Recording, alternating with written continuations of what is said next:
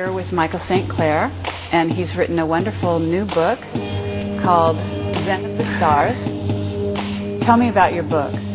Well, the book is a product of about 10-12 years of research. Initially there were 4 books, 1,600 pages. I cut them all down over the years and summarized it, condensed it. The book deals with the origin of mankind, our cosmology, where I think we came from, our most probable futures on this planet, and it deals with many aspects of how we're going to go through the next 40-50 years.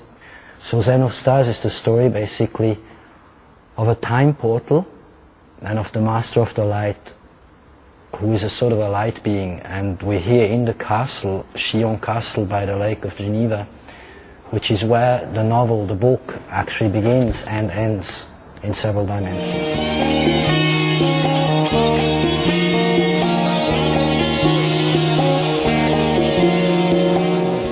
The granite needle. We're sitting on a 1,400 meter granite needle that comes out of the Lake of Geneva.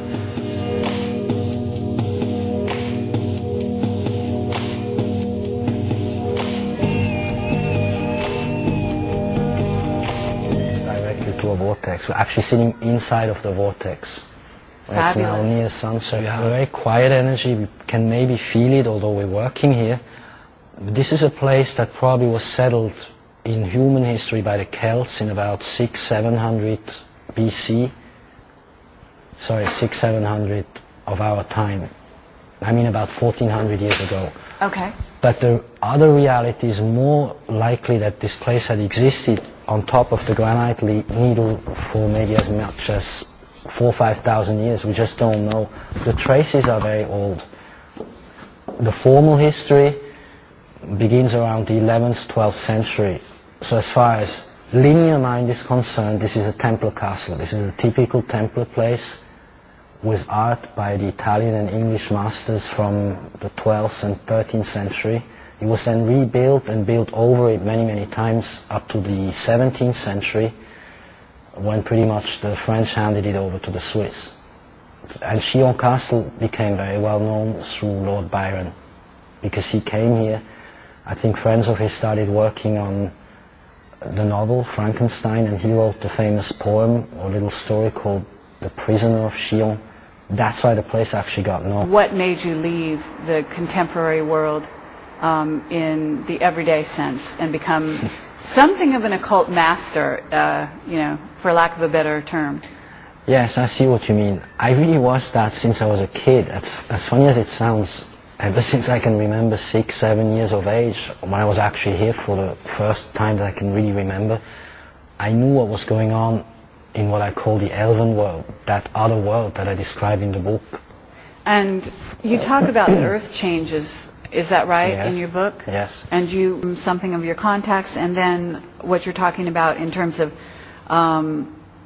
what else? A certain psychic intuition about when they might occur? Yes, okay.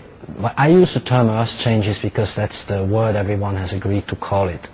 But I say, first of all, you know what's happening outside in the real reality is going to be less important. Let me make this really clear. In my book it's very clear. What is the 3D, the physical world, politics, society, economics, quakes, weather changes, all that, that's what I call the outside world. That is less important than the inside world. What I talk about more in my book is about what we from inside ought to be doing about what's going to happen outside. But I say we shouldn't react to the outside event. We should from inside, at least one shouldn't say should, but we want to be able from inside to grow into this and be ready to meet it sort of head on without any fear, because there's nothing to fear. It's going to be actually fun, in my opinion anyway.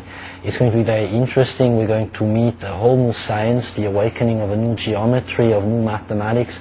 So there is exciting stuff that is going to happen that is so much more interesting than, you know, what does it matter? There will be quakes, tsunamis, there will be certain years when there are climactic changes, a slight changing of the poles probably, changes of the Gulf Stream and so on. Those are the physical changes. I estimate there are somewhere between 2009 and 2020, more or less, that decade.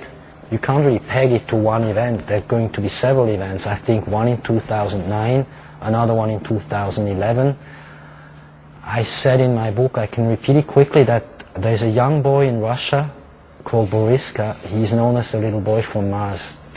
And he says that in 2009 and 2011, according to his memory from Mars, as strange as this sounds, he remembers very well his life and the pre-recorded idea or message he has. And this is a small kid, 7 years old, that talks in Moscow, in the area around Moscow. Never mind, he also says 2009, 2011 are key years, numbers that he remembers. But he's not sure of what it is in the physical world, whether it's a quake or what nature the event is. But he speaks of a rather large calamity for one continent. Mm-hmm. Again, like I said, I don't think the physical events, the outside world, is what we should focus on. I want people more to focus within, because we are the change, and the change comes from within.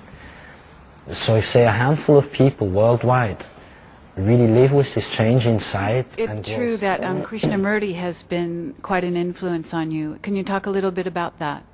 Yes, yes. You could not be not influenced after reading Krishnamurti. I read many of his works for a number of years because I wanted to create a different kind of astrology. I wanted to explain it to people in such a way that they could use it and live with it. Astrology has been for far too long made ununderstandable so that people could not approach it. And Krishnamurti basically always said, don't build structures, don't build theories, and in essence he said, free yourself from the known. And he said, do not structure truths, you cannot. The truth is not known, it's always new, you have to live it. And so I tried to apply what he was trying to teach people over 50, 60 years into what I'm explaining to people that's going to happen over the next, say, 20, 40 years. My book goes well into 2050, even 2080.